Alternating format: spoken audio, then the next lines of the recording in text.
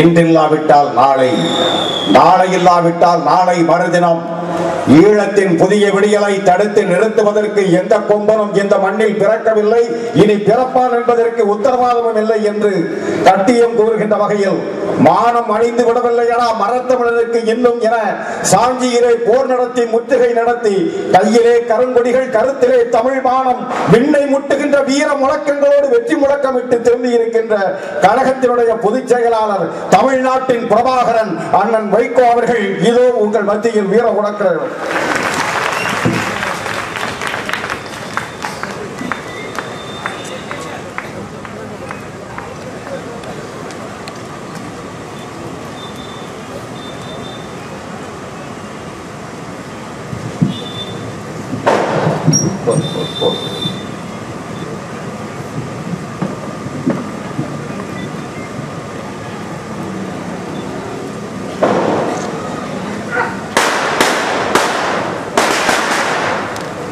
இன்று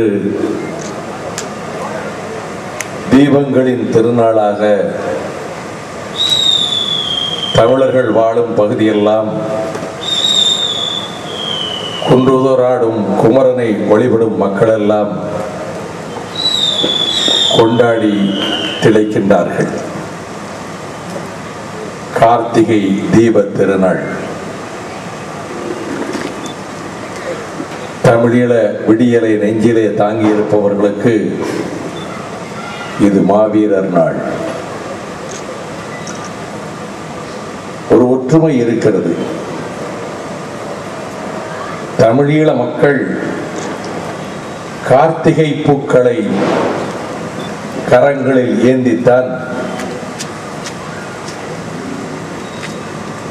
மடிந்தவர்களுக்கு வீர வணக்கம் செலுத்துகிறார்கள். 4 ஆண்டுகளுக்கு முன்னால் இதே நவம்பர் 27ஆம் நாள் ஒரு மக்கள் கடலுக்கு முன்னாலே நான் மாவீரர் நாள் உரையாற்றக்கூடிய பேற்றினை பெற்றேன்.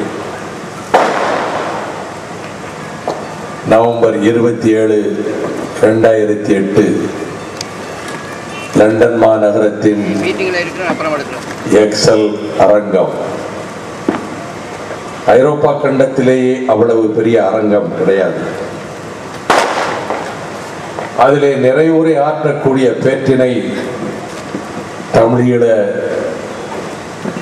உறவுகள் எனக்கு விருப்பத்தோடு வழங்கினார்கள். முற்பகல் 11 மணி அளவில் தொடக்க நிகழ்ச்சியாக அனைவரும்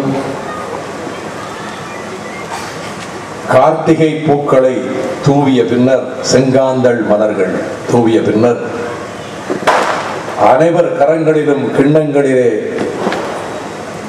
மெழுகுச் சுடர்கள் ஏற்றப்பட்டு அந்த மெழுகுச் சுடர்கள் உயர்த்தப்பட்ட பின்னர் அந்த வீர வணக்கம் செலுத்துகின்ற மாவீரர் நாளில் நம் நெஞ்சங்களை நிரந்தரமாக ஆளுமை செய்கின்ற தமிழர்களின் வரலாற்றில் 20ஆம் நூற்றாண்டின் நிறைவு பருவத்தில்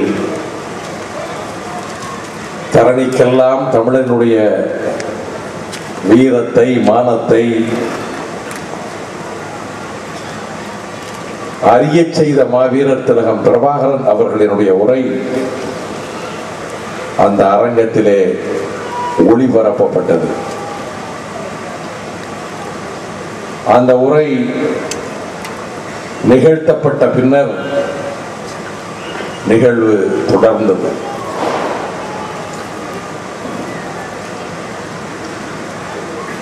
நெஞ்சம் எனக்கு பாறையாக கனக்கிறது.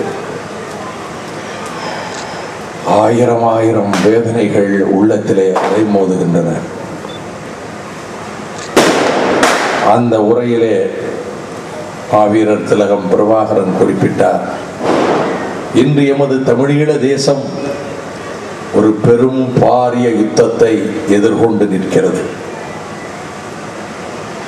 சிங்கள இனவாத அரசு ஏவி விட்டுள்ள ஆக்கிரமிப்பு யுத்தத்தை எதிர்த்து தமிழீழ விடுதலை புலிகள் வீராவேசத்தோடு யுத்தம் செய்து கொண்டிருக்கிறார்கள்.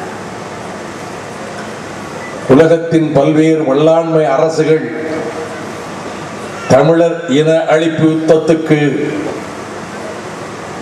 முண்டு கொடுத்து சிங்களவர்களுக்கு துணையாக இருக்க, நாங்கள் விடுதலை புலிகள் தன்னந்தனியாக எமது மக்களின் தார்மீக பலத்தை மட்டுமே துணையாக கொண்டு நாங்கள் களத்திலே போராடி கொண்டிருக்கிறோம். எத்தனை சவால்கள் எழுந்தாலும், அவற்றை நாங்கள் எதிர்கொள்ள நேர்ந்தாலும், எத்தனை துன்பங்கள் எங்களை முற்றுகையிட்டு தாக்கினாலும், சத்திய வேள்வியில் தங்களை அழித்துக் கொண்ட மாவீரர்களின் வழியிலே இந்த யுத்தத்தை நாங்கள் நடத்தி சென்று களத்திலே எங்கள் லட்சியத்தை வென்றெடுப்போம் என்று அந்த உரையிலே அவர் குறிப்பிட்டார். என்னுடைய அன்புக்குரிய சகோதரர்களே, சகோதரிகளே, இந்த மேடையிலே அமர்ந்திருக்கின்ற தோழர்களே, இதோ தணல் எரிகிறது. தமிழகம் எங்கும் குமரனை வழிபடுகிற மக்களும், நெடுங்காலமாக கார்த்திகை திங்களிலே விழா எடுக்கின்ற தமிழ் பெருமக்களும் இன்று தங்கள் இல்லங்களிலே தீபங்களை ஏற்றி வைத்திருக்கிறார்கள். பிரபாகரன் அவர்கள் ஒரு மாவீரர் நாள் உரையில் குறிப்பிட்டார்கள், இவர்கள் வணக்கத்துக்குரியவர்கள். இந்த மாவீரர்கள் ஆயிரம் வீரர்கள் எங்கள் தாயக விடுதலை கோவிலிலே, தமிழீழ விடுதலை கோவிலிலே சுடர்களாக பிரகாசித்துக் கொண்டிருக்கிறார்களே, அவர்களுக்கு நாங்கள் இன்றைக்கு வீர வணக்கம் செய்கிறோம். எங்கள் மண்ணின் வீர மார்பை பிளந்து அவர்களை புதைத்தோம். அவர்கள் வீறு கொண்ட விருட்சங்களாக விடுதலை லட்சியத்தை வெற்றி தேடி தருகின்றவர்களாக எழுகின்றார்கள். அவர்கள் எங்கள் விடுதலை இயக்கத்தினுடைய அடித்தள கற்கள், எங்கள் விடுதலை இயக்கத்தினுடைய சுவாசம். இந்த மாவீரர் நாள் உரையை பற்றி இங்கே எனக்கு முன்பு உரை நிகழ்த்தியவர்கள் குறிப்பிட்டார்கள். இந்த நிகழ்ச்சியை இந்த நாளிலே நடத்த வேண்டும் என்று நான் 3 மாத காலத்துக்கு முன்னால் திட்டமிட்ட போது என் ஆருயிர் சகோதரன் பிரமிக்கத்தக்க வகையிலே, எங்களிடம் அதிகாரம் இல்லை, எங்களிடம் பணபலம் இல்லை, எங்களிடம் ஏடுகளின் ஊடகங்களின் பலத்த ஆதரவில்லை, ஆனால் ஆண்ட கட்சியோ ஆளுங்கட்சியோ நடத்த முடியாத அளவுக்கு லட்சியத்துக்காக ஒரு நிகழ்ச்சியை நடத்தக்கூடிய ஆற்றல் என் சகோதரர்கள் பெற்றிருக்கிறார்கள். இந்த அமைப்பை பாருங்கள். சுதந்திர தமிழீழ தேசத்தினுடைய விடுதலை விழா நடைபெறுகிற பொழுது எப்படியெல்லாம் ஈழம் அதை கொண்டாடும் என்பதை நினைவூட்டுகின்ற வகையிலே இந்த மணிமண்டபத்தை மணிமாறன் அமைத்திருக்கிறாரே, இப்படிப்பட்ட சகோதரனை பெற்றதற்காக நான் பெருமைப்படுகிறேன். இது வெறும் வார்த்தை அல்ல. நேற்று நள்ளிரவிலே டெல்லி மாநகரிலே இருந்து நான் அவரை அலைபேசியில் அழைக்கிறேன். நான் மேடையிலே அமைக்கின்ற வேலையில் இருக்கிறேன் என்கிறார். இரவெல்லாம் தூங்காமல் பகலெல்லாம் இந்த பணிகளை தொடர்ந்து நாட்கள் பலவாக திட்டமிட்டு இந்த நிகழ்ச்சி அவர் சித்தரித்திருக்கின்ற பாங்கை பாருங்கள். என்னுடைய படங்களை அதிகமாக வைத்தது நான் அவரை எப்பொழுதாவது இப்படி குறை சொல்லிவிட்டால் எத்தனை இரவு பகல் உழைத்திருப்பார், அவர் மனம் வேதனைப்படும் வாடும் என்பதனால் நான் சொல்ல விரும்பவில்லை. சாஞ்சி நிகழ்ச்சியை தொகுத்திருக்கிறார். இது மறுமலர்ச்சி திராவிட முன்னேற்ற கழகத்தின் சார்பிலே நடத்தப்படுகிற பொதுக்கூட்டம். இந்த நிகழ்ச்சியிலே இதோ தமிழீழ விடுதலை புலிகளினுடைய அந்த இலச்சனை பொறிக்கப்பட்டிருக்கின்றது. இது உறுதியின் உறைவிடம், இது அழுவதற்காக அமைக்கப்பட்ட கல்லறை அல்ல, இது மாவீரர்கள் துயிலுகிற இடம் என்பதை அடையாளப்படுத்தக்கூடிய ஆயுதங்கள் இங்கே வடிவமைக்கப்பட்டிருக்கின்றன. இந்த நிகழ்ச்சியை நடத்துவதற்கு அவர் எடுத்துக்கொண்ட முயற்சிகள், அவருடைய அவர் மற்ற இயக்க தோழர்கள் உடனிருந்து பாடுபட்ட நிகழ்ச்சிகள் அனைத்தையும் பார்க்கிறேன். பல்லாயிரக்கணக்கிலே தமிழ் பெருமக்கள் திரண்டிருக்கிறார்கள். இந்த நிகழ்ச்சிக்கு தலைமை தாங்குகின்ற என்னுடைய ஆர்வீர் சகோதரன் தென் சென்னை மாவட்ட செயலாளர் வேளச்சேரி மணிமாறன் அவர்களே, மாவீரர் திலகம் பிரபாகரன் அவர்களினுடைய நேசத்தை பெற்று நம்பிக்கையை பெற்று அவர் பிறந்த மண்ணிலே விடுதலை புலிகளினுடைய பயிற்சி பாசறையை அமைத்து அந்த களத்திலே அந்த போராளிகள் புலிகள் பயிற்சி எடுத்து செல்வதற்கு தன்னுடைய மண்ணை தன் தோட்டத்தை தந்து ஏன் அலைகடல் தாண்டியும் ஈழத்துக்கு சென்று தலைவர் பிரபாகர் அவர்களோடு அளவலாவி கருத்து பரிமாறி எத்தனை ஆண்டுகளாக தமிழீழ விடுதலை புலிகளுக்கு அவர் ஆற்றியிருக்கின்ற சேவை, ஏறத்தாழ 5 ஆண்டு காலம் சிறையில் அடைபட்டு கிடந்தவர் தன்னை முன்னிலைப்படுத்திக் கொள்ள மாட்டார் எங்கேயும். அவர் பெரியாரின் வார்ப்பு, அறிவாசான் தந்தை பெரியாரின் வார்ப்பு, தன்மான உணர்வின் வார்ப்பு, திராவிடர் விடுதலை கழகத்தினுடைய தலைவர் என்னுடைய ஆர்வீர் சகோதரர் குளத்தூர் மணி அவர்களே, உலகத்தமிழர் பேரமைப்பினுடைய தலைவரும் தமிழீழ விடுதலைக்காகவும் விடுதலை புலிகளுக்காகவும் வாழ்நாளை அர்ப்பணித்து பாடுபட்டு கொண்டிருக்கின்ற சற்றே உடல் நலிவு காரணமாக விடைபெற்று சென்றிருக்கின்ற ஆர்வீர் அண்ணன் பல நெடுமாறன் அவர்களே,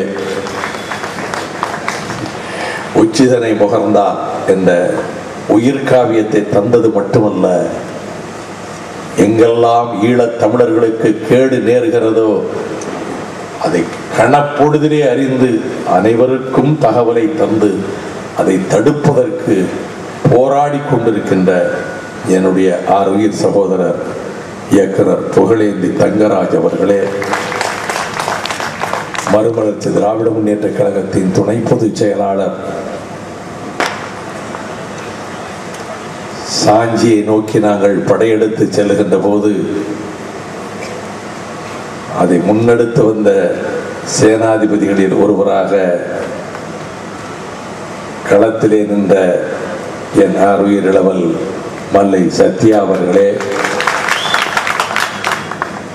அந்த களத்திற்கு தன் உடல் நலம் பழுதுபட்ட வேளையிலும் வந்து பாடுபட்ட போராடிய கழகத்தினுடைய ஆட்சி மன்ற குழு உறுப்பினரும் உயர்நிலை குழு உறுப்பினரும் திருவள்ளூர் மாவட்ட செயலாளருமான ஆர்வீர் சகோதரர் DRR செங்குட்டுவன் அவர்களே, சாஞ்சி போர்ப்பரணியிலே 1200 கண்மணிகளோடு வந்து போராடிய காஞ்சி மாவட்ட செயலாளர் கழகத்தினுடைய ஆட்சி மன்ற குழு உறுப்பினர் ஆர்வீர் சகோதரர் பாலவாக்கம் சோமு அவர்களே, கழகத்தின் மகளிர் அணி செயலாளர் ஆர்வீர் சகோதரி திருமதி அப்பல்லோ குமரி விஜயகுமார் அவர்களே, என் நெஞ்சிற்கினிய ஆர்வீர் சகோதரர்களான தேர்தல் பணி செயலாளர் மனோகரன், திருவண்ணாமலை மாவட்ட செயலாளர் ஆரணி ராஜா, அவரும் சாஞ்சி போர்க்களத்துக்கு வந்தவர். திருச்சி மாவட்ட பொறுப்பாளர் டிடிசி சேரன் சீதக்காதியை பற்றி நான் அறிந்திருக்கிறேன். பழகுகிற வாய்ப்பு எனக்கு கிடைத்ததில்லை. அவரது காலம் மிக முற்பட்டது. அதே வல்லன்மை உணர்வோடு எங்களுக்கு துன்பம் வந்தபோது, சோதனைகள் வந்தபோது அதை தடுப்பதற்காக 1200 பேருக்கும் சென்னையிலிருந்து உணவு சுமந்து கொண்டு வந்து ஆந்திரத்தை கடக்கின்ற பொழுது உணவை வழங்கியது மட்டுமல்ல, மனசு பொறுக்காமல் சாஞ்சி வரையிலும் வந்து நாங்கள் திரும்பி வருகின்ற அந்த ஏற்பாட்டை செய்வதற்கும், ஒரு பேருந்து சேதமடைந்தால் காப்பீடு கிடைக்காது, கலவரம் நடந்தால் பேருந்துகளுக்கு ஏற்படுகிற இழப்புக்கு நட்டையீடு கிடைக்காது, எனவே எவருமே பேருந்துகளை தர முன்வரவில்லை.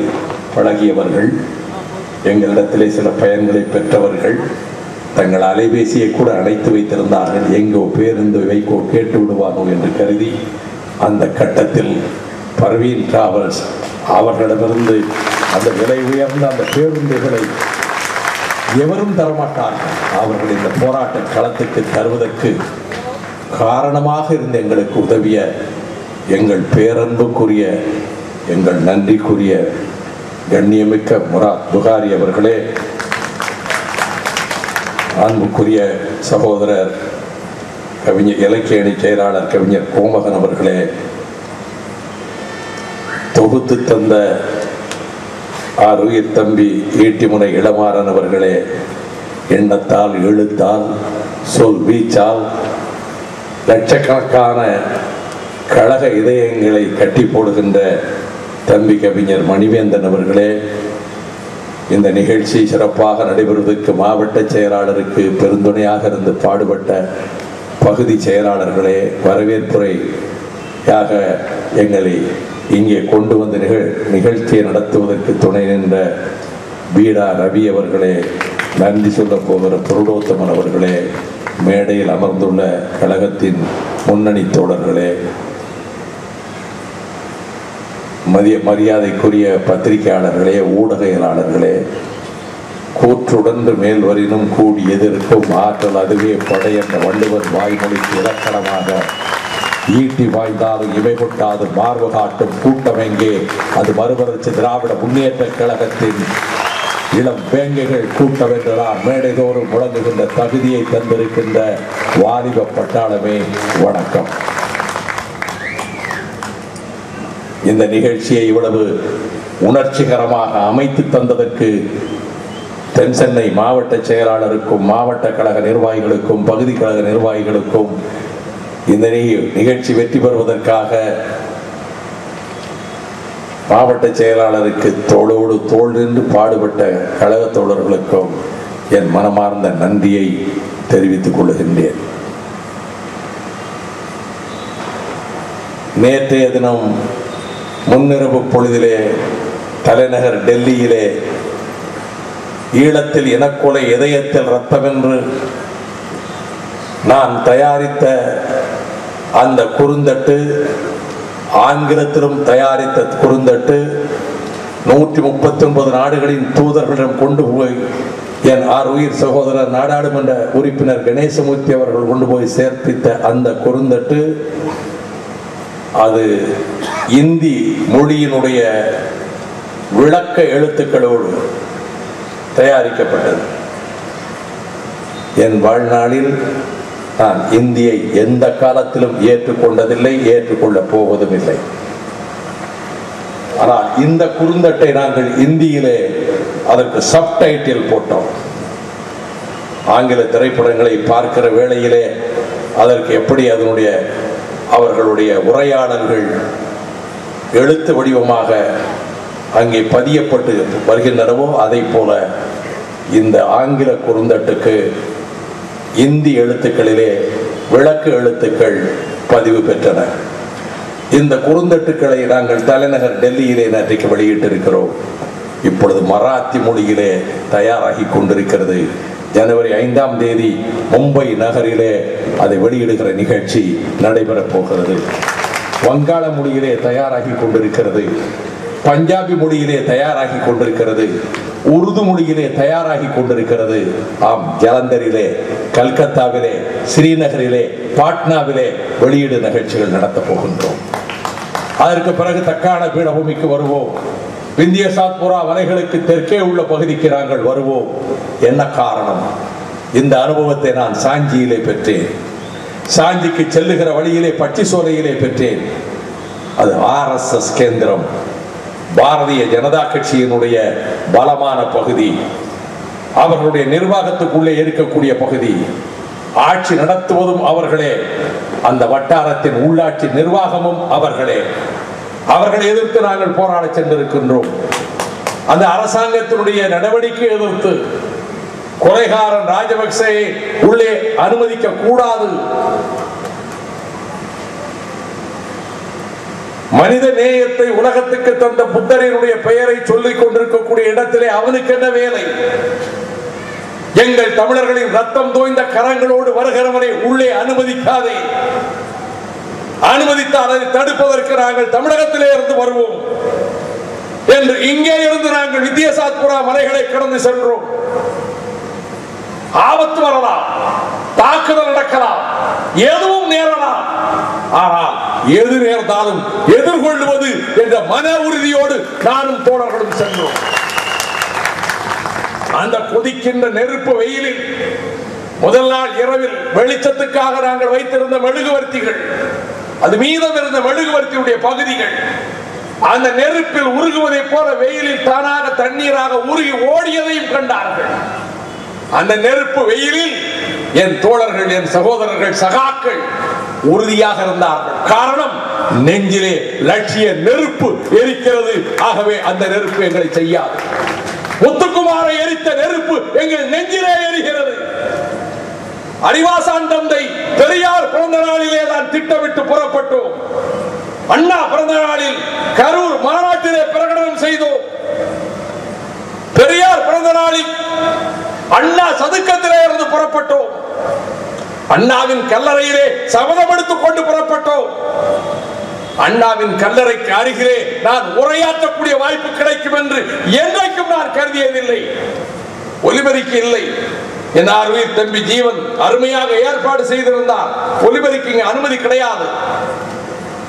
ஒலிபெருக்கி இல்லாமல் என் தம்பிமார்களும் அண்ணன்மார்களும் 1200 பேருக்கு மத்தியில் என் நெஞ்சை பிளக்கின்ற உணர்வுகளை கொட்டி பேசினேன். அப்பொழுது சொன்னேன், நான் பேசவில்லை, அண்ணா என்னை பேச வைக்கிறார் என்று சொன்னேன். அண்ணா என்னை இயக்குகிறார் என்று சொன்னேன். என்னை அறியாமல் பேசுகிறேன் என்று சொன்னேன்.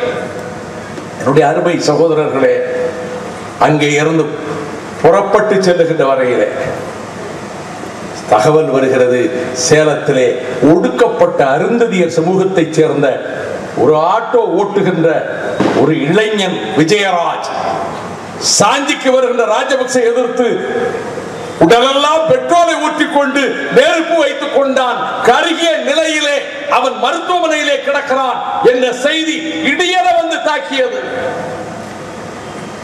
அந்த செய்தியை வாங்கிக் கொண்டுதான் நாங்கள் புறப்பட்டு செல்கிறோம். இரவெல்லாம் கண் விழித்து போகிறோம். 1200 பேரை அழைத்து செல்லுகிற பொழுது எங்காவது ஒரு சிறு அசம்பாவிதம் ஏற்பட்டு விடக்கூடாது.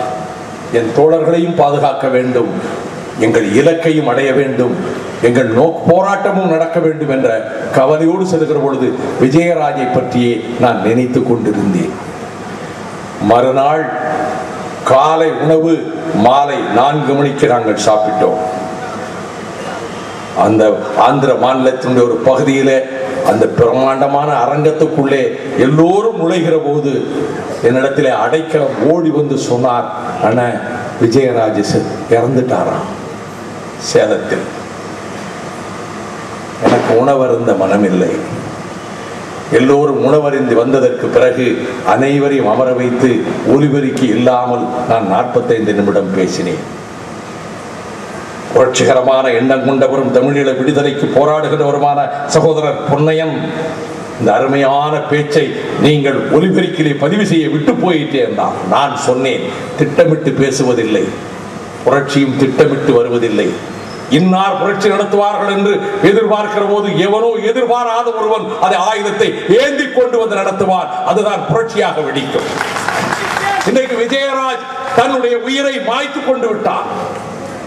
அந்த சோகம் கப்பிய இதயத்தோடு தான் நாங்கள் புறப்பட்டு சென்றோம். மராட்டிய மாநிலத்தை கடந்து சென்றோம். நாங்கள் புத்தரின் கொள்கைக்கு எதிரிகள் அல்ல, புத்தருக்கு எதிரிகள் அல்ல என்பதை நிலைநாட்டுவதற்கு தீட்சா பூமியிலே பாபா சாஹிப் அண்ணல் டாக்டர் அம்பேத்கர் அவர்கள் புத்த மதத்தை தழுவிய இடத்திலே அமைக்கப்பட்டிருக்கின்ற அந்த பிரம்மாண்டமான ஸ்தூபாவுக்கு சென்றோம்.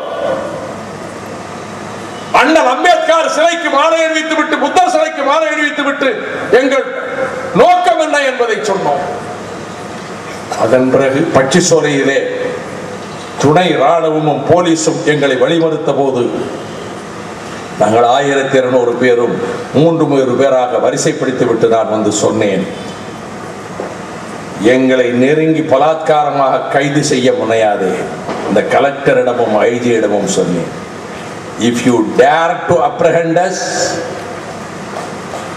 then you should face the consequences. அதனுடைய விளைவுகளையும் நீ எதிர்கொள்ள வேண்டும் என்று பின்வாங்கி போனார்கள். நாங்கள் அப்படியே அமர்ந்தோம். அங்கேயே அமர்ந்தோம். மாலை 3:30 மணிக்கு அமர்ந்தோம். மாலை வந்தது, பொழுது சாய்ந்தது, இரவு வந்தது, அங்கேயே இருந்தோம். நான் நள்ளிரவு நேரத்தில் என் தோழர்கள் தூங்கிக் கொண்டிருக்கிற பொழுது அந்த வழியாக சகோதரிகளும் வந்திருந்தார்கள். இங்கே இருக்கக்கூடிய சகோதரிகள் உட்பட மனித கழிவுகளுக்கு பக்கத்திலே என் சகோதரர்கள் படுத்து கிடந்தார்கள். எனக்கு அதை பார்க்க மனம் பொறுக்கவில்லை. பட்டினி கிடக்கலாம், ஆனால் அந்த மனித கழிவுகளுக்கு பக்கத்திலே படுத்திருந்தார்கள். ஆனால் மன உறுதியோடு நாங்கள் அந்த போராடினோம். நாங்களே உணவு சமைத்துக் கொண்டு உணவை பரிமாறிய தட்டுக்களை நாங்களே எடுத்து அந்த இடத்தை தூய்மைப்படுத்தினோம். பத்திரிகைகள் எழுதின, இவ்வளவு ஒழுங்கும் கட்டுப்பாடும் உள்ள கட்சியை இந்தியாவிலே எங்கேயும் பார்க்க முடியாது என்று எழுதின. மராட்டி அங்கே மத்திய பிரதேசத்திலே வெளிவருகிற இந்தி ஏடுகள் எழுதின. எனக்கு இந்தி தெரியாது. அந்த புகைப்படத்தை போடப்பட்ட இடத்தை எனக்கு விளக்கம் சொன்னார்கள். நாங்கள் வெயிலிலே அமர்ந்திருந்தோம் தோழர்களே. காவல்துறையினர் நூற்றுக்கணக்கிலே எதிரே உட்கார்ந்திருந்தார்கள்.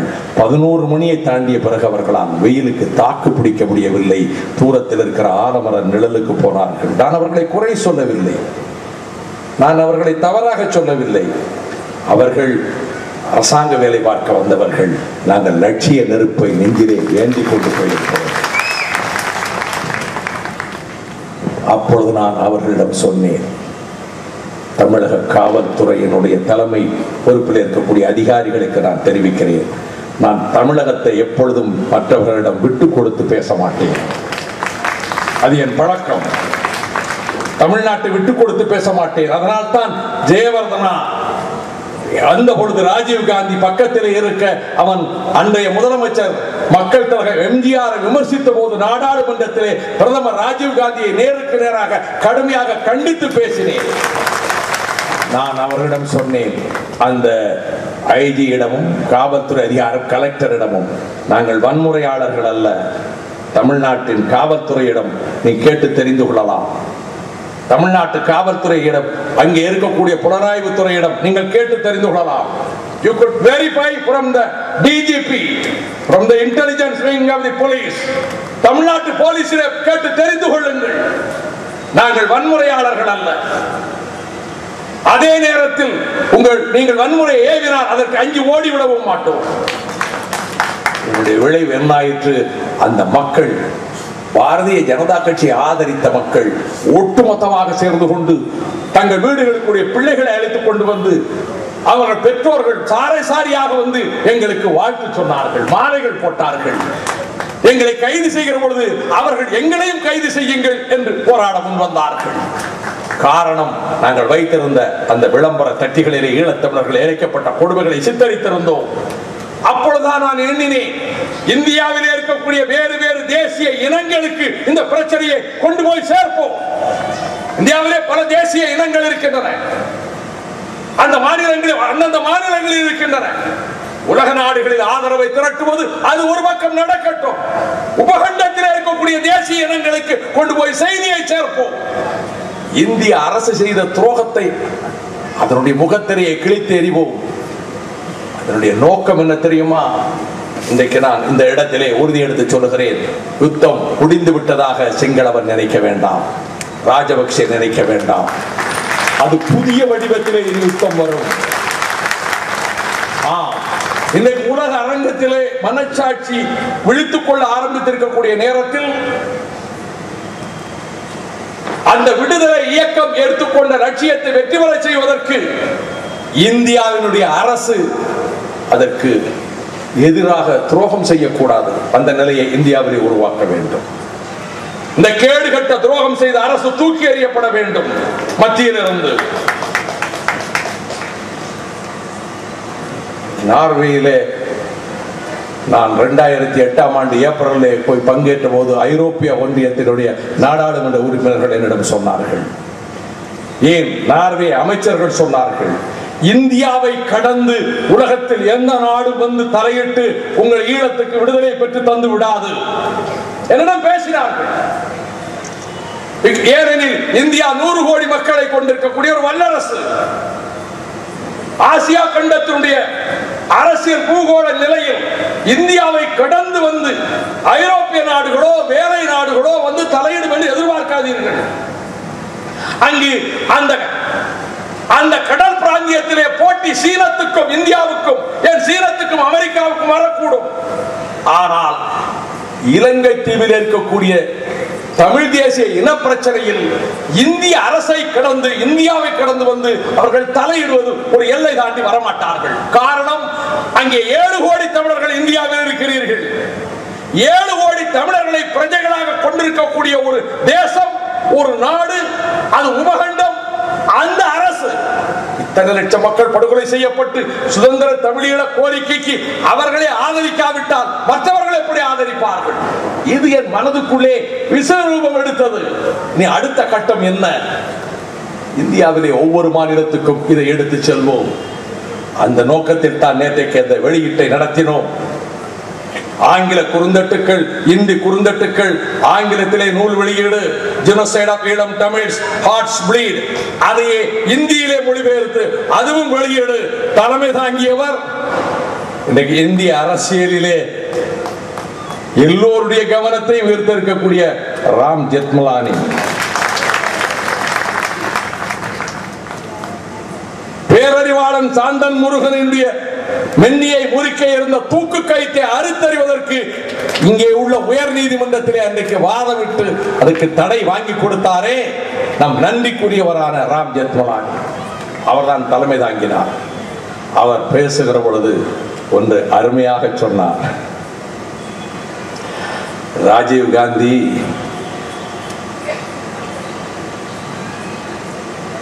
நிறைய செய்திகள் சொன்னார். நான் சுருக்கமாக சொல்லுகிறேன். பிரபாகரனை ராயல் கெஸ்டாக, அரசாங்க விருந்தாளியாக ஏமாற்றி அழைத்துக் கொண்டு இந்தியாவுக்கு வந்து, விருந்தாளியாக அழைத்துக் கொண்டு வந்து நம்பிக்கை துரோகம் செய்து இந்திய ராணுவத்தை அனுப்பி அங்கே புலிகளையும் கொண்டு தமிழர்களையும் கொல்ல காரணமாக இருந்தார். இது டெல்லியிலே அத்தனை ஊடகங்கள், பத்திரிகையாளர்கள் இருக்கிற இடத்திலே பேசிய பேச்சு. அதன் பிறகு அவர் அதை தொடர்ந்து பல செய்திகளை சொன்னார். கூறிவிட்டு காஷ்மீரத்திலே நாளைக்கு சுதந்திர தமிழீழம் கேட்பதை போல தனிநாடு, காஷ்மீர் தனிநாடாக வேண்டும் என்ற கோரிக்கையும் இதே அடிப்படையில் கேட்பார்கள் அல்லவா என்று சில பேர் கேள்வி எழுப்பலாம். அதற்கு ஜெத்மலானி பதில் சொன்னார், காஷ்மீர் பிரச்சனை வேறு, இலங்கை தீவிலே உள்ள தமிழர்கள் பிரச்சனை வேறு, ரெண்டையும் ஒன்றாக்கி குழப்பாதீர்கள். அவருடைய விளக்கம், காஷ்மீரம் ஒரே அரசாக இருந்தது முன்பு, ஒரே அரசாக இருந்தது சுதந்திரத்துக்கு முன்பு, ஒரு மன்னரின் ஆட்சிக்கு ஒரே அரசாக இருந்தது. ஆனால் 47க்கு பிறகு அது பாகிஸ்தான் ஒரு பகுதியை கைப்பற்றி கொண்டது. அங்கே ஐநா சபையில் அவர் பண்டித நேருவை பற்றி நேற்றைக்கு கடுமையான விமர்சனத்தை வைத்திருக்கிறார், காரணத்தோடு வைத்திருக்கிறார். அந்த அவர் எடுத்து வைத்த காரணங்கள் நிராகரிக்க முடியாத காரணங்கள். நான் அதுக்குள்ள இப்ப செல்ல விரும்பவில்லை. அப்பொழுது சொன்னார், பொது வாக்கெடுப்புக்கு நேரு ஒப்புக்கொண்டார், பிளபிசைட்டுக்கு ஒப்புக்கொண்டார் என்று கூறிவிட்டு, ஆனால் ஐநா சபை அன்றைக்கு இன்னும் கூட புத்திசாலித்தனமாக ஆக்கிரமித்து வைத்துள்ள இடங்களை விட்டு பாகிஸ்தான் வெளியேறினால்தான் பொது வாக்கெடுப்பு நடத்த முடியும். ஆக்கிரமித்து வைத்துள்ள பாகிஸ்தான் ஆக்கிரமித்துள்ள பகுதியிலே இருந்து, காஷ்மீரிலே இருந்து பாகிஸ்தான் வெளியேறிய பிறகு பொது வாக்கெடுப்பு நடத்தப்பட வேண்டும் என்று கூறியது. அங்கே இலங்கை தீவில் ஒரே அரசு அல்ல, தமிழர்கள் தனி அரசு, சிங்களவர்கள் தனி அரசு, இரண்டும் தனித்தனி. இந்த விளக்கத்தை கூறியது மட்டுமல்ல, அந்த மக்களை ஈவு இரக்கமில்லாமல் கொண்டு குவிப்பதற்கு இந்திய அரசும் துணை நின்றதையும் சுட்டிக்காட்டிவிட்டு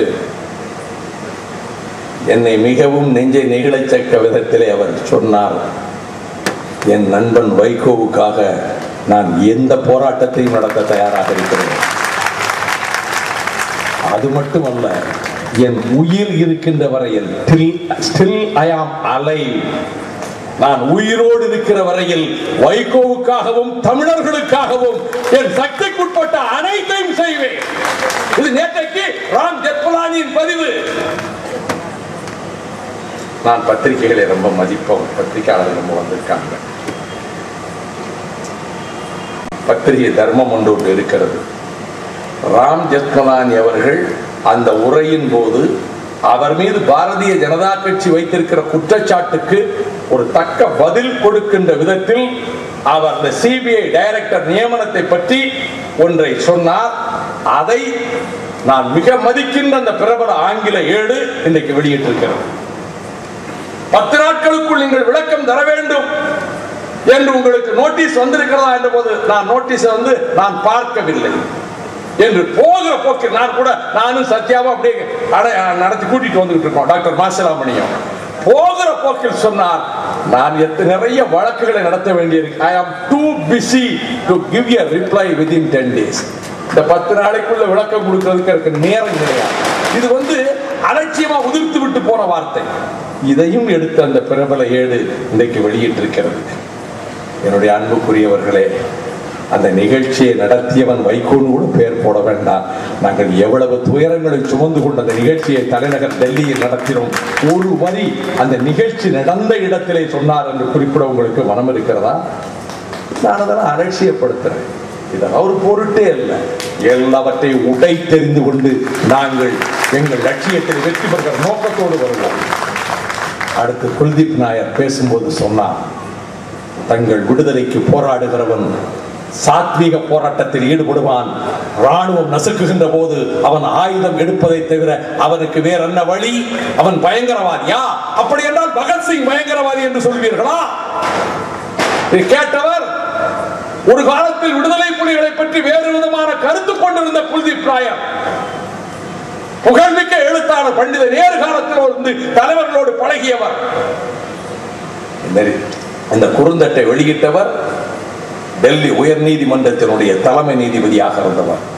இஸ்லாமிய சிறுபான்மை மக்களுக்கு விடியல் காண்பதற்கான அறிக்கை தந்தாரே, சச்சார் கமிஷன் அறிக்கை, அவர்தான் ராஜேந்திர சச்சார். அவர்தான் டப்ளின் தீர்ப்பாயத்திலே உறுப்பினராக இருந்தவர்.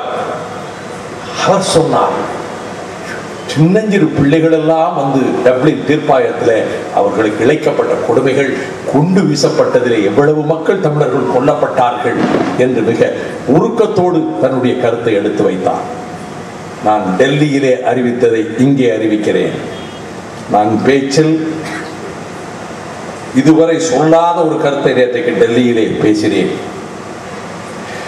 இந்த அரசு, சோனியா காந்தி இயக்குகின்ற இந்த அரசு, காங்கிரஸ் கட்சி தலைமை தாங்குகின்ற ஐக்கிய முற்போக்கு கூட்டணி அரசு எங்கள் சகோதர சகோதரிகளை, எங்கள் தொப்புள் கொடி உறவுகளை, லட்சக்கணக்கான ஈழத் தமிழர்களை ஈவு இறக்கமில்லாமல் இனப்படுகொலை செய்த ராஜபக்சேக்கு அனைத்து விதத்திலும் உதவிய கூட்டு குற்றவாளி, இந்த இனக்கொலையினுடைய கூட்டு குற்றவாளி. ஆகவே இனி ஒரு அரசு வரும். எந்த கட்சி? இந்த அரசு தூக்கி எறியப்படும். இனி ஒரு அரசு வரும் மத்தியிலே. அப்படி ஒரு அரசு வரும். ஒரு விசாரணை கமிஷன் அமைக்கப்பட வேண்டும். இந்த அரசு 2004ஆம் ஆண்டிலிருந்து செய்த துரோகங்கள், இந்திய ராணுவ தளபதிகள், கடற்படை தளபதி, விமானப்படை தளபதி, தரைப்படை தளபதி எத்தனை முறை கொழும்புக்கு போனார்கள், எத்தனை நாள் தங்கினார்கள், என்னென்ன ஆலோசனை நடத்தினார்கள், என்னென்ன ஆயுதங்களை கொடுத்தார்கள், எந்தெந்த விதத்திலே வான் வழியிலே தாக்குதல் நடத்த யோசனை சொல்லிக் கொடுத்தார்கள், எத்தனை விதத்திலே அவர்கள் குண்டுகளை பொழிவதற்கு உதவி செய்தார்கள், எத்தனை ஆயுதங்கள் இங்கிருந்து தரப்பட்டது. எங்கள் தமிழர்கள் சிந்திய ஒவ்வொரு சொட்டு ரத்தத்துக்கும் ஈழத்திலே எங்கள் சகோதர சகோதரர்கள் ஒவ்வொரு சொட்டு ரத்தத்துக்கும் பதில் சொல்லி ஆக வேண்டும். இதற்கு ஒரு விசாரணை கமிஷன் நடத்த அமைக்கப்பட வேண்டும், கூண்டில் நிறுத்தப்பட வேண்டும். இந்த அரசை நடத்தியவர்கள், காரணமானவர்கள் விசாரிக்கப்பட வேண்டும். இதை நான் இங்கே இல்ல, உத்தரங்கன் சாலையில் அல்ல, தலைநகர் டெல்லியிலே இதை அறிவித்து விட்டு வந்திருக்கிறேன். மன்னிக்க முடியாது மட்டுமல்ல, இந்த மகாபாரதம் செய்ததற்கு பிறகு இந்த நாட்டிலே எவன் எம்மை கேள்வி கேட்க முடியும் என்ற அகம்பாவமும் ஆணவமும் தானே என்ன செய்து விடுவார்கள். முடிந்து விட்டது, அழிந்து விட்டது.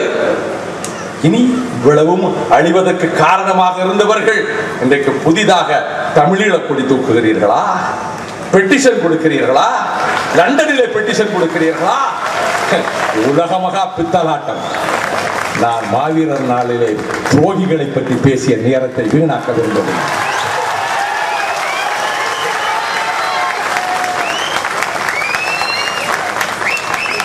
ஐநா பொதுச் செயலாளரை கூண்டிலே ஏற்ற வேண்டும் என்று அறிக்கை விட்டவன் இந்த வைகோ. நான் மத யானைகளை எதிர்த்து பழக்கப்பட்டவன், எதிர்த்து போராடுவதிலே மகிழ்ச்சி அடைகிறவன். ஐநா பொதுச் செயலாளர், ஐநாவின் அதிகாரிகள் கடமை தவறிய குற்றத்துக்கு அவர்கள் கூண்டிலே நிறுத்தப்பட வேண்டும். நான் ஒன்றும் அவசரப்பட்டு ஆத்திரப்பட்டு அள்ளி தெளிக்கின்ற வார்த்தைகளாக இதை சொல்லவில்லை. ஐநா கடமை தவறியது, பான் கி மூன் கடமை தவறினார். இதை தொலைநோக்கோடு சொன்னவன் எங்கள் நெஞ்சத்திலே தடலாக எரிந்து கொண்டிருக்கின்ற முத்துக்குமார் தன் மரண சாசனத்திலேயே சொன்னார். அந்த வேளையில் எனக்கு ஏன் நான் ஏன் சொல்லவில்லை? எல்லா முனைகளிலும் ஒரே வேளையில் எதிரிகளை ஏற்படுத்திக் கொள்ள நான் விரும்பவில்லை.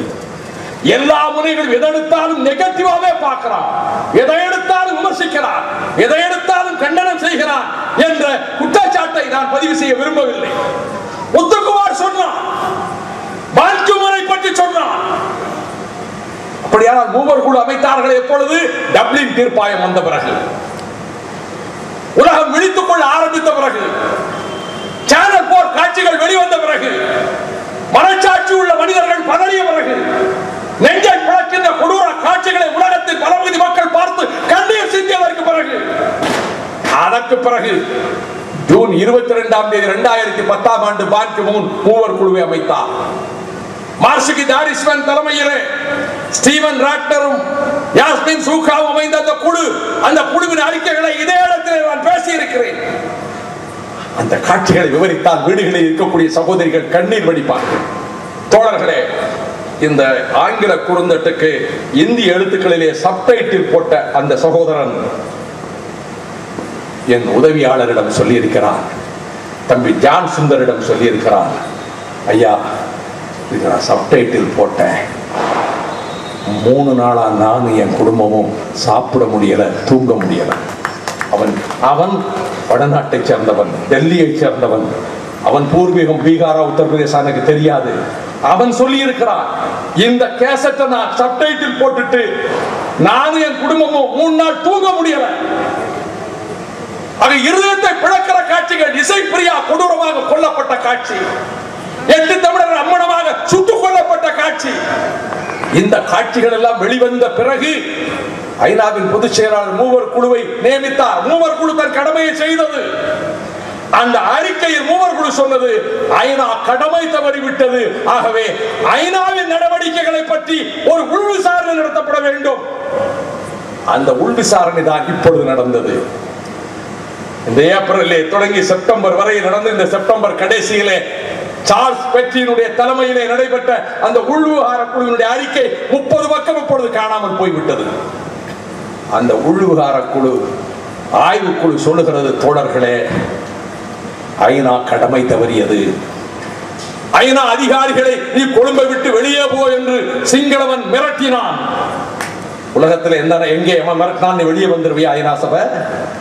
உலகத்தில் எத்தனை போர்க்களங்கள் நடந்தது, அங்கெல்லாம் கடமையை விட்டு நீ ஓடி வந்தாயா? நீ சிங்களவனுக்கு உதவி செய்வதற்காக வந்தாய். மனச்சாட்சி உள்ள ஐநா அதிகாரிகள் தங்கள் வேதனையை அவர்கள் பதிவு செய்திருக்கிறார்கள். நாங்கள் கடமையை செய்யவில்லை. எந்த நோக்கத்துக்காக ஐநா மன்றம் அமைக்கப்பட்டதோ அந்த குறிக்கோளை நாங்கள் செய்யவில்லை, நாங்கள் செயல்படவில்லை. மனம் உடைந்தவர்களாக நாங்கள் வெளியே வந்தோம். வெளியே வர எங்களுக்கு விருப்பமில்லை. தமிழர்கள் காலில் விழுந்து கதறுகிறார்கள். யூடியூப்ல பாருங்கயா நீங்க இளைஞர்கள், தமிழர்கள் காலில் விழுந்து கதறுகிறார்கள். போயிடாதீங்க, எங்கள் எல்லோரையும் அழித்து விடுவான், எங்கள் எல்லோரையும் கொன்று விடுவான், நீங்கள் வெளியே போகாதீர்கள் என்று புலம்பி மன்றாடி கெஞ்சி கதறி கேட்டும் கூட ஐநா அதிகாரிகள் வெளியே போனார்களே. அப்படி என்றால் இவ்வளவு லட்சக்கணக்கான தமிழர்கள் படுகொலையை தடுக்க தவறிய குற்றம் ஐநாவின் குற்றம், ஐநா பொதுச் செயலாளரின் குற்றம், சம்பந்தப்பட்ட அதிகாரிகளின் குற்றம். இதுவும் விசாரணை செய்யப்பட்டால் தான் இனிமேலாவது மனித இனத்துக்கு இப்படிப்பட்ட அழிவு நடக்கிற பொழுது அதை தடுக்கின்ற கடமையை ஒழுங்காக செய்வார். எனவே இப்படிப்பட்ட ஒரு காலகட்டத்தில் ஈழத்தமிழர்களுக்கு இழைக்கப்பட்ட இந்த கொடுமைகள் அதை தடுக்க வேண்டும் என்ற உணர்வோடு ஒரு புதிய பரிணாமம், ஒரு பரிமாணம் ஏற்பட்டிருக்கின்றது உலகம் போராது. இனி ஈழத்தமிழர்களுக்கு சுதந்திர தமிழீழம் கிடைக்குமா என்று சில பேர் கேள்வி எழுப்புகிறார்கள். உறுதியாக கிடைக்கும், எந்த சந்தேகமும் கிடையாது. உலகத்தில் எத்தனை நாடுகளிலே பொது வாக்கெடுப்பு நடந்திருக்கிறது? ஏன் இங்கிலாந்து நாட்டுக்குள்ளே தானே ஸ்காட்லாந்து இருக்கிறது, கிரேட் பிரிட்டனுக்குள்ளே, பிரித்தானிய அரசுக்குள்ளே. ஸ்காட்லாண்டே இருக்கிறவரும் இன்றைக்கு சம உரிமையோடு தானே இருக்கிறான். அவன் பிரிட்டனை சேர்ந்தவனை போலத்தான் இருக்கிறான், அயர்லாந்தை சேர்ந்தவனை போலத்தான் இருக்கிறான். பிரிட்டனின் ஆளுமைக்குள்ளே இருக்கக்கூடிய அயர்லாந்தும் தனிநாடு கேட்கிறது. இன்னும் அல்ஸ்டர் பெயர்ச்சனை தீரவில்லை. ஸ்காட்லாந்தில் இருக்கிறவனும் அவன் பிரிட்டிஷ் பிரஜைதான். விம்பிள்டன் டென்னிஸிலே இம்முறை வெற்றி பெற்றானே, Wimbledon champion ஆனானே aunty Murray, he is a Scottish. அவன் ஸ்காட்லாந்தை சேர்ந்தவன், அவன் ஸ்காட்லாந்து தேசத்துக்காரன். நான் லண்டனிலே இருந்து பாரிஸ் பட்டணத்துக்கு விமானத்திலே பயணம் செய்து கொண்டிருந்தேன் ஒரு ஈழத்தமிழர் நிகழ்ச்சியில் கலந்து கொள்வதற்காக. என் பக்கத்து இருக்கையிலே ஒருவர் உட்கார்ந்து வந்தார். நான் யார் அமர்ந்தாலும் பேச்சு கொடுப்பது வழக்கம், அவர்களிடத்திலே பேசுவது வழக்கம். நான் அவரிடம் கேட்டேன். அவர் சற்று நேரம் பேசிக்கொண்டே வந்ததற்கு பிறகு அவர் நல்லா சிரித்து பேசிக்கொண்டே வந்தார், ரொம்ப கலகலப்பாக பேசிக்கொண்டு வந்தார். நான் இந்தியாவில் இருக்க தமிழ்நாட்டை சேர்ந்தவன் என்று நான் சொன்னேன். அவரிடம் கேட்டேன், ஆர் யூ பிரிட்டிஷ்? அவர் முகம் மாறிவிட்டது. கலகலப்பாக சிரித்து பேசித்துக் கொண்டிருந்த அந்த வெள்ளை இனத்துக்காரன் ஆத்திரத்தோடு, ஐ ஆம் நாட் பிரிட்டிஷ், ஐ ஆம் ஸ்காட்டிஷ். நான் ஒன்னும் பிரிட்டிஷ்காரன், நான் ஸ்காட்டிஷ்ங்க. நான் அப்படியே ஆடி போயிட்டேன். ஏனென்றால் அங்கேதானே வில்லியம் வாலேஸ் வாழேந்தினான், அங்கேதானே ராபர்ட் ப்ரூஸ் வாழேந்தினான். அந்த ஸ்காட்லாந்து பொது வாக்கெடுப்பு நடத்த போறான் வர்ற வருஷத்துல. இதுக்கு என்ன சொல்ற? ஸ்காட்லாந்துல இருக்கக்கூடிய மக்கள் சம உரிமையோடு இருக்கிறார்கள். ஸ்காட்லாந்து தனி நாடாக போவதா இல்லையா என்ற பொது வாக்கெடுப்பு, referendum is going to be conducted, நடத்தப்பட இருக்கிறது. அவர்கள் அடிமைகளாக நடத்தப்படவில்லை.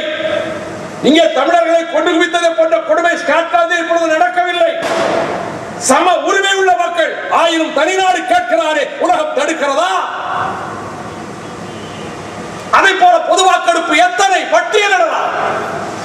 நார்வேயிலே பொது வாக்கெடுப்பு, மால்டோவாவிலே பொது வாக்கெடுப்பு, ஏன் அண்மையிலே வந்த தெற்கு சூடானிலே பொது வாக்கெடுப்பு, கிழக்கு தைமூரிலே பொது வாக்கெடுப்பு, வரிசையாக எத்தனையோ நாடுகள். எர்சகோவினாவிலே பொது வாக்கெடுப்பு, எரித்திரியாவிலே பொது வாக்கெடுப்பு, ஸ்லோவேனியாவிலே பொது வாக்கெடுப்பு, எல்லாம் தனிநாடுகள் ஆகிவிட்டன. என்னிடத்திலே என்ன சகோதரர் குளத்தூர் மணி எரித்திரிய விடுதலை பற்றிய வரலாற்றை என்னிடம் தந்தார்.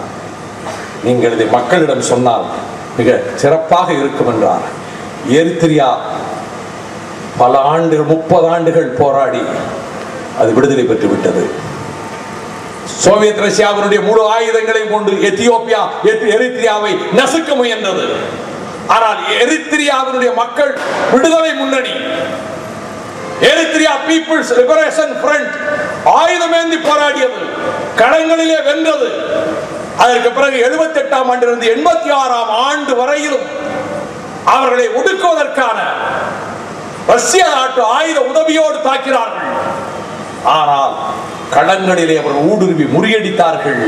பின்னர் 91ஆம் ஆண்டிலே இடைக்கால அரசு ஏற்பட்டு 93ஆம் ஆண்டிலே ஏப்ரலில் பொது வாக்கெடுப்பு நடத்தப்பட்டு அந்த பொது வாக்கெடுப்பில் எரித்திரியா சுதந்திர தேசமாக 27ஆம் தேதி ஏப்ரல் அறிவிக்கப்பட்டு அது சுதந்திர தேசமாகிவிட்டது. இப்படி நூற்றுக்கணக்கான உதாரணங்களை தர முடியும். எனவே சிங்களவர்களால் அழிக்கப்பட்ட எங்கள் மக்கள், எங்கள் சகோதர சகோதரிகள், அவர்களுக்கு இழைக்கப்பட்ட கொடுமைகளை தடுக்க வேண்டும் என்று போராடுகிற பொழுது தமிழீழ விடுதலை புலிகளை தடை செய்து வைத்திருக்கிறது மத்திய அரசு. இந்த தடையை எதிர்த்து தீர்ப்பாயத்திலே வாதிட்டேன், 2010 வாதிட்டேன், இம்முறையும் வாதிட்டேன். சகோதரர் தேவதாஸ் எனக்கு துணை புரிந்தார். அப்பொழுது இறுதிக்கட்ட விசாரணை டெல்லியிலே நடைபெற்றது. இந்த மாதம் 3ஆம் தேதி நான் கல்கத்தாவிலே மம்தா பானர்ஜியை சந்தித்து விட்டு வந்த மறுநாள் அந்த நீதிமன்றத்திலே, டெல்லி உயர் நீதிமன்ற நீதிபதி VK ஜெயினுடைய அந்த அமர்விலே இறுதிக்கட்ட விசாரணை நடந்தது. நான் வாதாடினேன். அப்பொழுது சொன்னேன், இந்தியாவுடைய ஒற்றுமைக்கும் ஒருமைப்பாட்டுக்கும் வேட்டு வைக்கின்ற விதத்திலே தமிழீழம் கேட்கிறார்கள். இந்திய நாட்டினுடைய தமிழக பகுதியையும் சேர்த்து தமிழீழம் அமைப்பதற்கு அவர்கள் போராடுகிறார்கள் விடுதலை புலிகள். எனவே தமிழீழ விடுதலை புலிகளால் இந்திய ஒருமைப்பாட்டுக்கு ஆபத்து, இந்திய இறையாண்மைக்கு ஆபத்து, இந்திய ஒற்றுமைக்கு ஆபத்து. இந்த அடிப்படையில் தான் இந்த தடை விதிக்கப்பட்டு தொடர்ந்து 2 ஆண்டுக்கு ஒரு முறை நீட்டிக்கப்பட்டு வருகிறது. அப்பொழுது சொன்னேன், நீங்கள் கட்டி இருக்கக்கூடிய இந்த மொத்த கோட்டையும் நொறுங்கி போய்விட்டது. ஒரு ஆதாரத்தை காட்டுங்கள். தமிழ்நாட்டில் ஒரு அங்குல மண்ணை கூட தங்கள் தமிழீழத்திலே சேர்க்க வேண்டும் என்று விடுதலை புலிகள் ஒரு காலம் கேட்டது கிடையாது. உடனே அரசாங்க தரப்பு வழக்கறிஞர் தமிழ்நாட்டில் இருக்கக்கூடிய பல அமைப்புகள், தடை செய்யப்பட்ட சில அமைப்புகள் பெயரை சொல்லி இவர்கள் தமிழீழத்தையும் சேர்த்து அகண்ட தமிழகம் அமைக்க வேண்டும் என்று அவர்கள் கோரிக்கை வைத்திருக்கிறார்கள். சக்க ஆதாரம் கொடுக்க முடியவில்லை சொன்னார்கள். நான் இந்த சர்ச்சைக்குள் செல்ல விரும்பவில்லை. அவர்கள் கேட்கின்றதை பற்றி நான் இப்பொழுது சர்ச்சைக்குள் போக விரும்பவில்லை. ஆனால் அதற்கு விடுதலை புலிகளுக்கு என்ன சம்பந்தம்? அந்த அமைப்புகள் தமிழகத்தை சேர்த்தமைக்க வேண்டும் என்று கேட்டால் அதற்கு விடுதலை புலிகளுக்கு என்ன சம்பந்தம்? அந்த அமைப்புகளின் கருத்தை புலிகளின் கருத்தாக நீங்க எப்படி சொல்ல, என்ன ஆதாரம் வைத்திருக்கிறார்? ஆதாரம் கொடுக்க முடியவில்லை. அப்பொழுதுதான் சொன்னேன், சுதந்திர தமிழீழம் எது என்று உங்களுக்கு காட்ட வேண்டுமா? மாவீரர் நாள் உரையிலே மாவீரர் திலகம் பிரபாகரன் அவர்கள் ஆற்றிய உரைகளின் தொகுப்பை அந்த நீதிமன்றத்திலே ஆவணமாக நான் பதிவு செய்தேன். இன்னைக்கு மாவீரர் நாளிலே நான் பேசுகிறேன். 1989ஆம் ஆண்டு நவம்பர் 27ஆம் தேதி முதலாவது மாவீரர் நாள் உரையை பிரபாகரன் நிகழ்த்துகிற போது சொன்னார். அதுவரை களத்திலே உயிர் நீத்த, களத்திலே உயிரிழந்த, மடிந்த 1027 விடுதலை புலி போராளிகளுக்காக அந்த மாவீரர் நாளை அறிவித்தார். முதலாக அதற்கு 7 ஆண்டுகளுக்கு முன்னர் 1982ஆம் ஆண்டு நவம்பர் 27 இங்கே குறிப்பிட்டார்களே, அதை போல லெப்டினன்ட் கர்னல் சங்கர் என்ற சத்தியநாதன் இங்கேதான் பிரபாகரன் மடியிலே தலை வைத்து மடிந்தான். அந்த மூச்சு காற்று இங்கே உலவுகிறது. அந்த யாருக்காக முதலாவது அறிவித்தார் அவருக்கு மட்டுமல்ல, மடிந்த அனைவருக்கும் சேர்த்துத்தார். சங்கர் என்ற சத்தியநாதனுடைய உயிர் பிரபாகரனுடைய மடியிலே பிரிந்தது.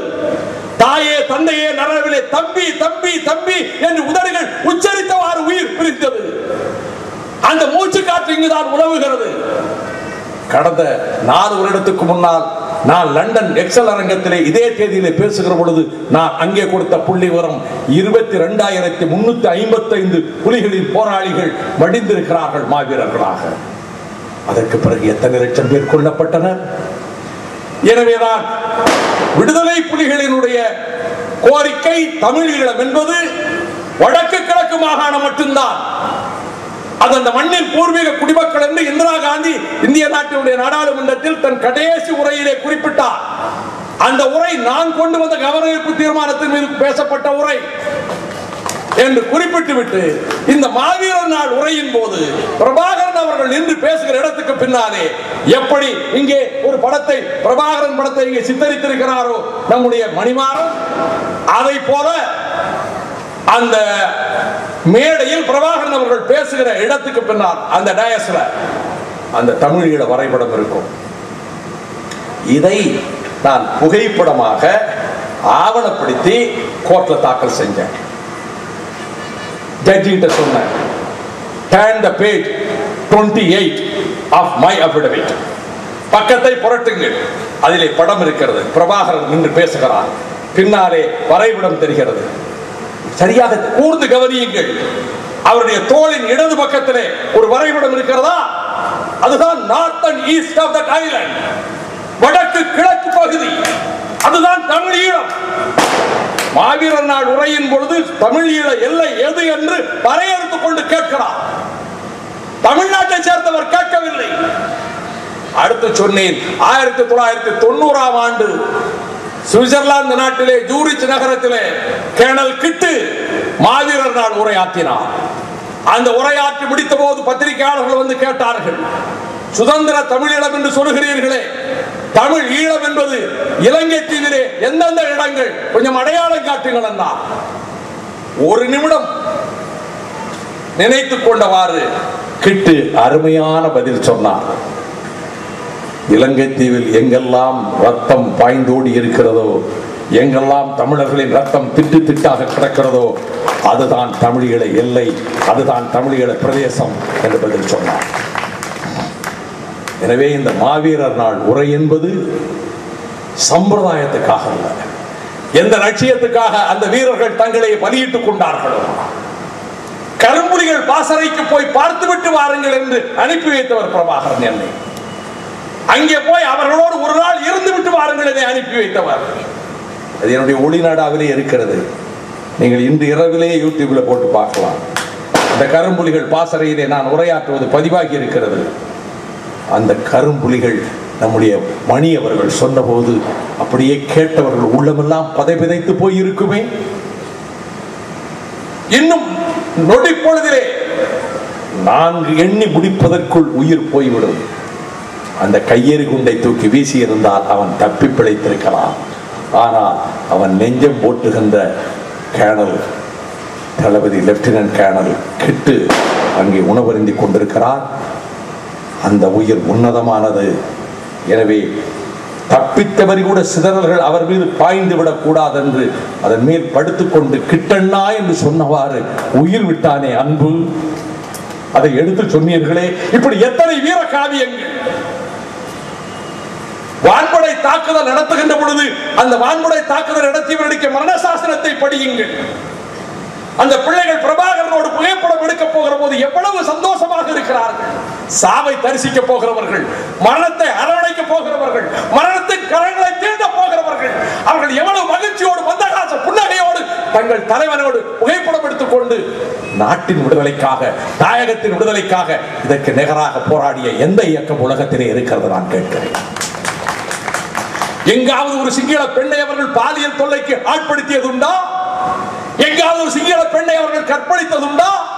இதை பிரசன்ஸிலே நான் கேட்டேன். பொது வாக்கெடுப்பு குரல் கொடுத்த போதே கேட்டேன். எங்கும் இதுவரை கிடையாது. ஆயுதம் ஏந்தாதவர்கள் மீது ஆயுதம் தூக்கி தாக்க மாட்டான் பிரபாகரனின் படையணி வீரம். இன்றல்ல நேற்றல்ல, 2000 ஆண்டுகளுக்கு முன்னாலே அன்றைக்கு புறநானூற்று போர்த்தமிழன் வரையெடுத்து விட்டு சென்றது. பல்யாகசாலை புதுகுடுமி பெருவெழுதி அவனை பற்றி நெட்டிமையார் புறநானூற்றிலே பாடுகிற போது சொல்லுகிற போது தெரிவிக்கிறார். ஆவும் ஆணியல் பார்ப்பன வாக்களும் பெண்டிரும் பிணியுடையீரும் தென்புலம் வாழ்நருக்கு அருங்கடன் இறக்கும் பொன்போல் புதல்வர் பராதீரும் எம் அம்பு கடிவிடுதும் நும் அரண் சேர்மின் எள்ளும் தண்ணீரும் இறைக்கின்ற கடமையை செய்கின்ற பிள்ளையை பெறாதவர்கள், பிள்ளை பெறாதவர்கள் வெளியேறி விடுங்கள். பெண்களே, தாய்மார்களே வெளியேறி விடுங்கள். நோய்வாய்ப்பட்டவர்களே வெளியேறி விடுங்கள். குழந்தைகளே வெளியேறி விடுங்கள். பசுக்கூட்டமே அதை வெளியேற்றி கொண்டு போய்விடு. மறையோதும் பெரியவர்களே வெளியேறி விடுங்கள். இதோ என் அம்புகள் பாய்ந்து வர போகின்றன, வெளியேறி விடுங்கள். என் அம்பு கடிவிடுதும் மரண் சேர்மின், வெளியேறி விடுங்கள். என் அம்புகள் வந்து தாக்காத இடத்துக்கு போய்விடுங்கள் என்று அறிவித்து விட்டு யுத்தம் நடத்தியவன் தமிழன் என்று 2000 ஆண்டுக்கு முன்னாலே புறநானூற்று புலவன் எழுதி வைத்திருக்கிறான். அதை பின்பற்றியவர்கள் ஈழத்து விடுதலை புலிகள். ஆனால் நயவஞ்சகமாக 7 தேசங்களினுடைய வல்லரசுகளினுடைய ஆயுதங்களை திரட்டி கொடுத்து அவர்களை போர்க்களத்திலே அழிப்பதற்காக எத்தனை கொடுமையான திட்டங்களை தீட்டினீர்கள். அப்படியே உரிக்கு போடக்கூடிய கொடூரமான குண்டுகள் நிமிடம் நின்று நொடி நேரத்தில் உடம்பெல்லாம் அப்படியே கருகி போயிடும், உருகி போயிடும். உலகம் தடை செய்த குண்டுகள். இந்த ஆயுதங்களை எல்லாம் தந்தது இந்தியா.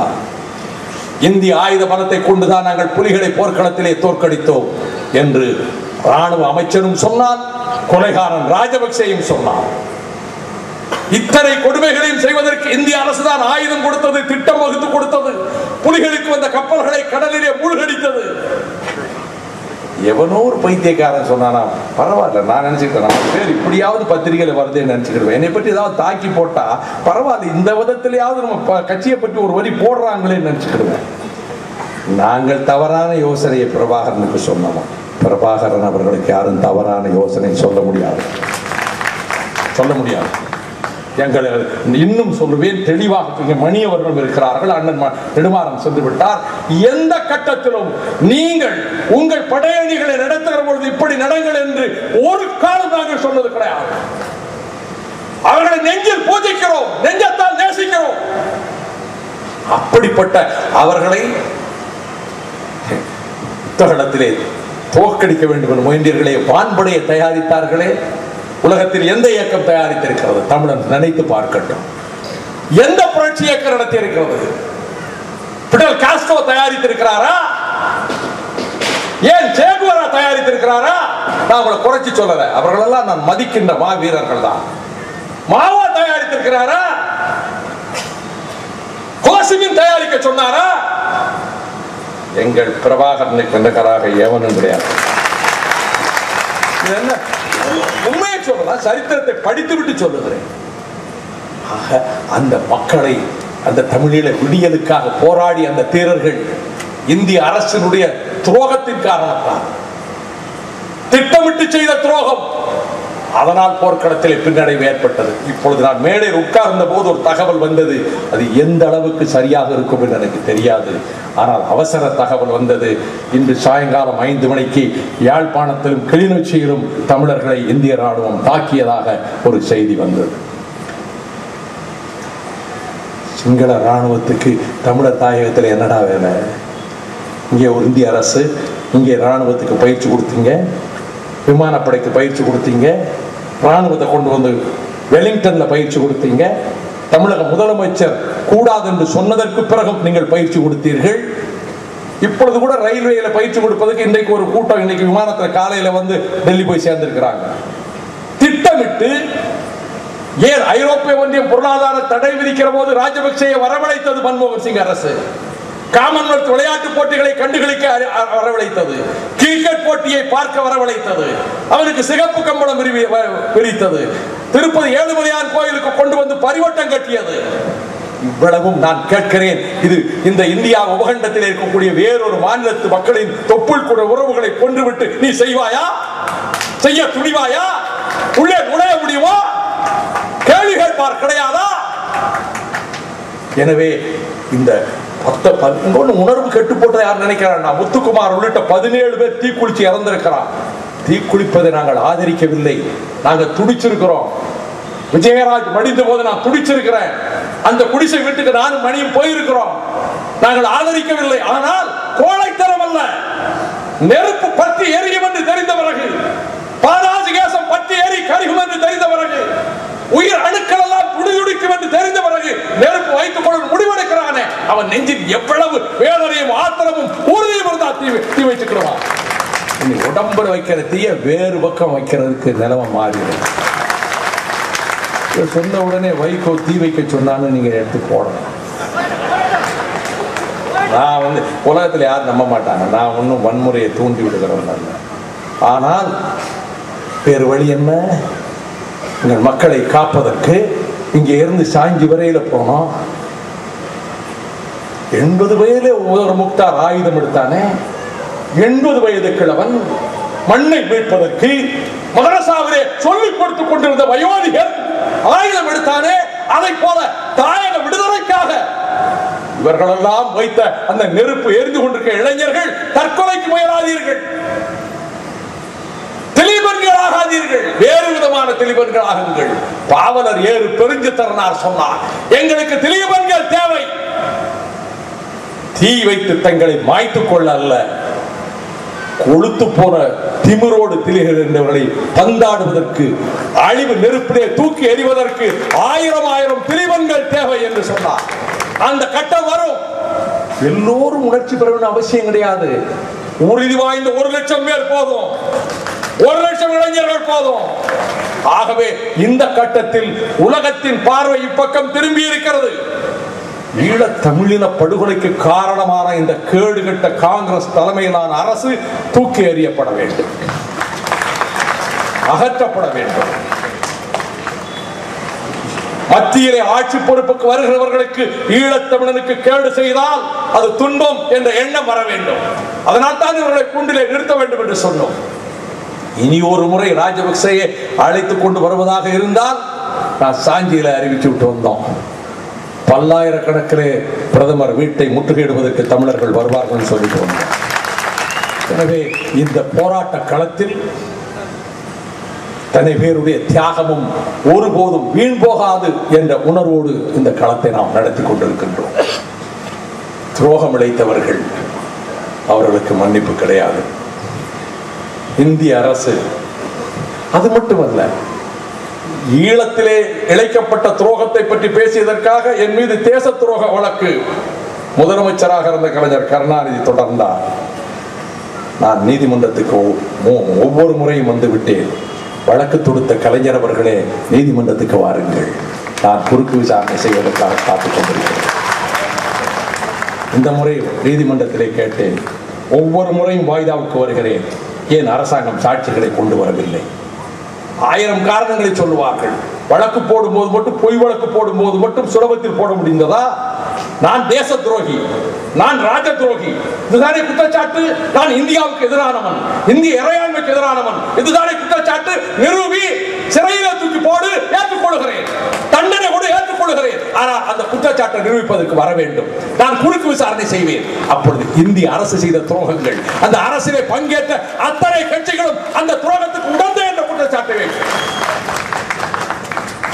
எனவே அருமை சகோதரர்களே, இந்த நாள் மாவீரர்களுக்கு வீர வணக்கம் செலுத்துகிற போது, வாழ்க்கையின் சுகங்கள் எதையும் தேடாமலே மடிந்து போனார்களே அந்த மாவீரர்கள், அவர்களுடைய கனவுகள் நனவாக வேண்டும். சுதந்திர தமிழீழம் நிச்சயமாக அமைந்தே தீரும், அதில் எந்த ஐயமும் கிடையாது. அதை நம் வாழ்நாளிலே பார்க்க வேண்டும் என்ற ஆசையோடு இருப்பவன், பார்ப்பேன் என்ற நம்பிக்கையோடு இருப்பவன். எனவேதான் இந்த மாவீரர் நாளில் இந்த நிகழ்ச்சியை அவர்களுக்கு வீர வணக்கம் செலுத்துகிற அதே நேரத்தில் உறுதி எடுத்துக் கொள்ளக்கூடிய, தமிழீழத்தை அமைப்பதற்கான உறுதியும், தமிழீழ படுகொலை இனப்படுகொலை செய்த ராஜபக்சே கூட்டத்தை, இனக்கொலையாளர்களை கூண்டிலே நிறுத்தி தண்டிக்கின்ற நிலையை உருவாக்குகின்ற சூழலும், உலகம் பூராவிலும் இந்த பிரச்சனையை எடுத்துச் செல்லக்கூடிய இந்த வேளையில் தலைநகர் சென்னையிலும் இந்த நிகழ்ச்சியை இவ்வளவு சிறப்பாக அமைத்துக் கொடுத்த மாவட்ட செயலாளருக்கும், இதற்கு அனுமதி கொடுத்த காவல்துறைக்கும் நான் நன்றி கூறி விடைபெறுகிறேன்.